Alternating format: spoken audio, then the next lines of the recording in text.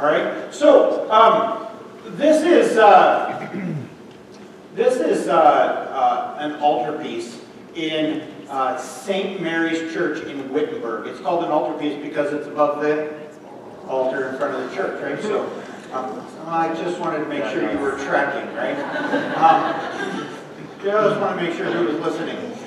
This altarpiece was painted by Lucas Cranach, the elder, and Lucas Cranach, the younger, his son. And Lucas Cranach, if you remember the new Luther movie, if you've seen that, Lucas Cranach was enlisted by Luther to illustrate the catechism, for instance, the catechism, the small catechism that Luther wrote. Lucas Cranach illustrated that. Lucas Cranach is regarded as one of probably the greatest Reformation painters of the time. Knew Martin Luther, and they interacted quite a bit. Lucas Cranach has a ton of just incredible artwork that is so depicting of the gospel and the law and the gospel and God's word and how it interacts with our lives. What's really interesting is that this painting was commissioned and installed at St. Mary's in Wittenberg in 1547. This is in the middle of the small Colic Wars. It's a smaller war, we don't really talk about it in comparison to the 30 Years' War. But St. Mary's was actually kind of gutted, and some of the tower pillars and some of the stonework was taken down and used to make cannons for the war effort. So in the midst of this painting was installed. Is it frivolous? No, it's important because it sends a message. We'll talk about that a little bit today. Yeah. Luther was always very big on artwork in the church. Never wanted to remove that. Calvin and Zwingli, some of the other reformers, wanted to shed everything that was Roman Catholic, and that included artwork and symbols and all kinds of things like that. That's why you see a lot of Christian churches today that have no altar, no crosses, no artwork, no stained glass, nothing that might be a stumbling block for people. Luther saw artwork very differently. That's called iconoclasm, that you get rid of artwork. And there's a pretty cool quote. Calvin and Zwingli had no problem with artwork in books. And so Luther has this quote that says something like, it's interesting, that these other reformers have no problem with pictures in books. How much better to put those pictures on the wall of the church so that everybody can see them and ponder them, right? Why wouldn't you have the story of creation painted on your wall, the story of Noah painted on your wall? It's kind of an interesting thing. So Luther was never a get rid of symbolism and artwork. Very important in the lives of God's people to be able to ponder God's word through other media. Right? That's really the idea of paintings and stained glass and artwork and all of that. It's to be able to ponder God's word through other media. Anything else to say on that yet, Victor? That's just like. Why do Catholic churches always have the picture of Jesus being crucified on the cross, on the crucifix, and would go into a Lutheran church, there are none? Great question. All right, so crosses. Crosses. This is a really weird thing because crucifixes have always been the mark of the church until following World War II. And evangelical churches probably have always moved away from crosses, but for some reason Lutheran churches started moving away from crucifixes also. So it's a crucifix with Jesus' body is on it, cross if it's not. The evangelical church had kind of done away with crucifixes for a long time. Nobody wants to see a dead Jesus on the cross kind of mentality. Lutheran churches started replacing crucifixes with plain crosses also. Poor choice, honestly. Is that where we are? Oh, beautiful. All right, thank you. Really, Joe, kind of to me, a poor choice in the Lutheran Church. And I think it's a choice that we're sort of starting to recover from. Part of the way that Lutherans have recovered from it is it's very popular in Lutheran churches to put a risen Jesus on a cross now, or a kingly Jesus, Christus Rex, Christus Christ Rex King. The Christus Rex with Jesus, risen Jesus with a crown, or just risen Jesus, and that's a nice image. The problem with crosses and not crucifixes, and I'm not. I'm wearing a cross today, no Jesus on it. That's fine. Vicar was wearing a crucifix, right? So we don't have to do all crucifix all the time. But when there's an absence of crucifix, kind of. I think it's Mormon. Say that again. I think it's morbid, and that's a great point. It's supposed to be morbid. What does Paul say? We preach Christ crucified. We preach Christ crucified. That's the central message of Christianity. And when you remove Jesus from the cross, we still preach Christ crucified when Jesus is on the cross. But it becomes a stark reminder of what Jesus did, what he went through. An empty cross doesn't depict what Jesus did for me. It's just a cross. The cross with Jesus on it. I have a really cool cross. It's kind of small. I wear it every Good Friday. It was done by my aunt, bought it for me in Poland, had a silversmith make it for me. And it's a small silver cross with a Jesus that's just mangled. It's mangled and tortured, and I mean it's very not. You can tell that it's a body, but not right. That's what we preach. We preach Christ crucified. So crucifixes are a good thing in the church. We've moved away from them because people think they're gory, and that'll keep people away, and people won't come to our church if we have a gory Jesus on the cross. It's like, no, it's a really important image in the church. It's an important image, and it's an image that we should have. We don't have a single crucifix in our church until yesterday or Friday. Right now we have a crucifix in the church. It's located right there. It's the only crucifix in our church. The only one. Isn't that crazy? We're Lutherans. We preach Christ crucified. All right. So this piece was designed to represent visually what Lutherans taught about God, about how God works and maintains Christian faith. So each of the four scenes depicted a unique way in which the gospel promise is delivered. And can you see them? What's on the far left panel? Baptism. And then middle one is Lord's Supper. And then the right one is harder to see. Well, the right one is not preaching.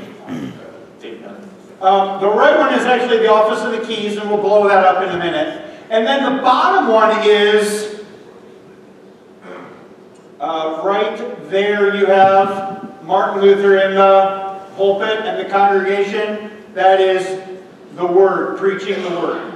All right. This is a pretty common medieval piece of artwork. The three panels make what's called a triptych. A triptych are the three panels. The panel underneath the fourth panel is called a predella.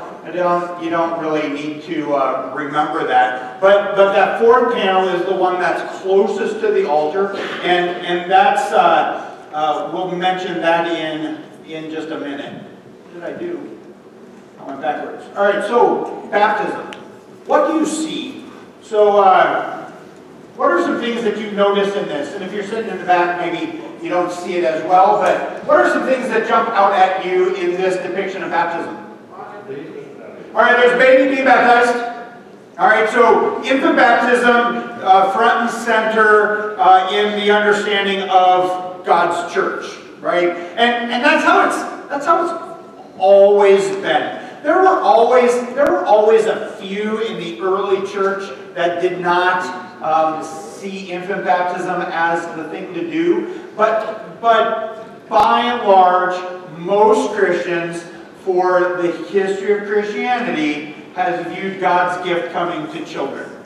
Right? It's a very minority opinion not to baptize infants, actually, worldwide. It's an incredibly minority opinion, and historically it's a very minority opinion until kind of Reformation time, and even a little bit later, 1700s. All right, what else do you see? I don't know if it's important, but who are these folks with their backs turned? Who are the folks with their backs to us? Yeah, congregation, I guess. No, the people facing us. Oh, the people facing us. Yeah, Okay, we do not know everybody that Lucas Cranach painted into his paintings. One of the really interesting things about Lucas Cranach is that he saw these things as happening in the here and now. And so when we get to the Lord's Supper one, he painted his contemporaries at the table with the disciples.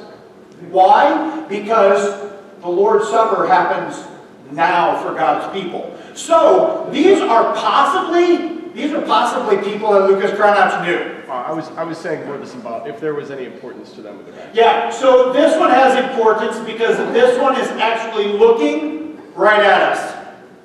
When you get closer to the painting, this face, these eyes are looking at you. And Cranach, you'll see this in every one, I think in every one of these. At least in 2 of the 3, or in 3 of the 4, you'll see it. Somebody is looking directly at you. Why would somebody be directly looking at you while the baptism is going on? You are there, right? It's inviting you to look at what's happening, right? That's the invitation. The invitation is that you gaze on and ponder what's going on in this. What else is there? Did we get it all? All right. Oh, next slide, and then I've got more. All right, so here's a close-up. All right, who's baptizing? Philip Melanchthon, excellent. Did you recognize his portrait from what we're looking at? Yeah, definitely. If you have a Book of Concord, the Reader's Edition, there's a beautiful picture of him in the back. But yeah, that's Philip Melanchthon. What's weird about that? He wasn't a pastor. That's exactly right. He was not a pastor. He was a professor. He taught philosophy and rhetoric. He was not a pastor. So why is he baptizing a baby? Why do you think? Anybody can. Anybody can, that's true. But in this context, in the context of a service, it is the pastor's job to baptize. It's his office. Yeah, we don't invite anybody up to baptize in church. Yeah. In an emergency situation, anyone can baptize. It's true. Who was Philip Melanchthon? Luther's best friend. Luther's right-hand man of the Reformation. What's Cranach doing by, well, this, by the way, is Lucas Cranach the Elder. Lucas Cranach the Elder holding the towel for the baptism, maybe picturing himself as the sponsor of the child. Lucas Cranach is giving a throw out to Melanchthon because Melanchthon was very solid on infant baptism. He's a champion of the church when it came to infant baptism and defended it strongly in all his writings later. In fact, he was a fierce opponent to anybody who did not believe in infant baptism. He was a fierce opponent. And so Lucas Cranach, I think, is just giving him a shout out to his theology, to the theology of Lutheran baptism and the staunch supporter that Melanchthon was of infant baptism. The other interesting figure is this guy right here, is Elector John Frederick. The Elector John Frederick is also pictured. And the Bible, guess what verse the Bible is opened up to? John 3:16 is a good guess, except they are doing Mark 16:16. He who believes and is baptized will be saved, but whoever does not believe will be condemned. Got it? All right. This picture, the right-hand picture, now can you see a little bit better? What's going on in this? What do you see happening in this picture?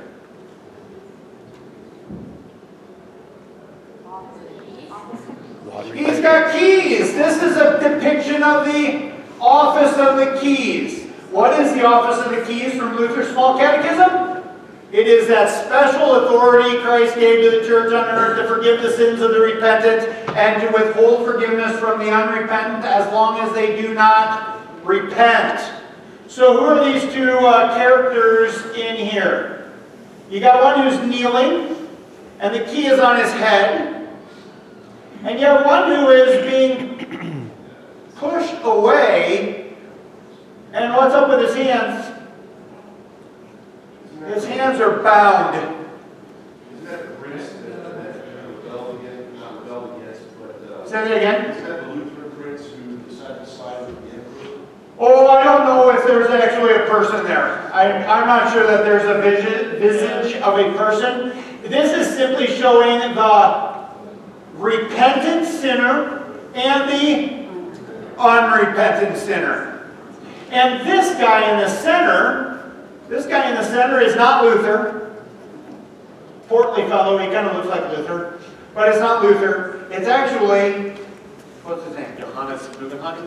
Johannes Bugenhagen, who was the pastor at St. Mary's. It's actually Luther's pastor. Now, St. Mary's was the church where Luther preached and taught and whatnot, but Johannes was also the main pastor there. He was Luther's confessor later in life. All right.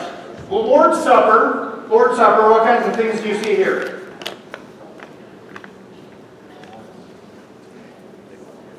What do you see here? Familiar images. This would be, who's this with this head on Jesus' bosom? John. This is John. Who is this figure here? This is Judas, and right here is his full money bag. And check out his foot. He's on his way out. He's getting ready to leave. Yep. He is getting ready to leave. And Jesus is feeding him the morsel of bread. Right? As conviction of you are the betrayer. Right? Jesus is actually feeding him the bread of betrayal. All right. Well, let's go here. Right in the center of the picture is the dead lamb. The sacrificed lamb. The lamb that was slain for the Passover meal becomes the lamb of sacrifice, which is Jesus. You'll also notice that other familiar images, right? Jesus is the host of the table. Right there, Andrew pointed out, you've got a guy looking at the audience again. That is Knight George. Right? Luther in disguise. Receiving a cup from the steward. The steward, we're not totally sure who that is. It's either a younger version of Cranach the Elder, or it's Hans, Cranach's son, who died. I think this painting is the inspiration for people bringing Pastor coffee. That's what I Amen. Amen, brother. Amen, brother. And here we just have the eyes drawing us into the painting again. Did we get everything? Yeah. All right, quickly the word. What do you see in the word painting? You see Luther doing what? Preaching Christ crucified, because he's pointing to the cross. He's pointing to the cross. He also has what? The word in the scriptures. So this is a really cool painting because it has all three concepts of the word that we use. The word made flesh, the word written, and the word proclaimed. And the congregation, and on one side, women sitting and standing. The congregation is not looking at Luther. They're looking at Christ on the cross, which you can see when you get a little closer to it. A couple of images here. This is Lucas Cranach the Elder. This is his son, Lucas Cranach the Younger, right? Yeah. The Younger. Oh, yeah. Lucas Cranach the Younger. This is Katie Luther and their son Hans. And this again, the face of the person inviting you into the painting is Margareta, who died when she was 13. Luther's daughter, who died, is inviting you into the painting. And then what's really spectacular then is, I just lost it. What's really cool is then the predella, that fourth panel, closest to the altar, underneath baptism, the Lord's Supper, and the office of the keys, because it all rests on the Word. It all rests on the Word, and front and center is the Word made flesh hanging on the cross. Did we forget anything? No. We went fast, but it was... We went fast. But, No, take a look at it. so, that's a gift to the If you guys church. anything else. That's a gift to the beautiful Savior in honor of the 500th anniversary of the Reformation, and you can, if you haven't noticed it, it's hanging in the hallway in the stairs. So you can kind of see it close up down on the landing. You can see it from the railing. You can see it from most of the narthex, or a lot of the narthex. So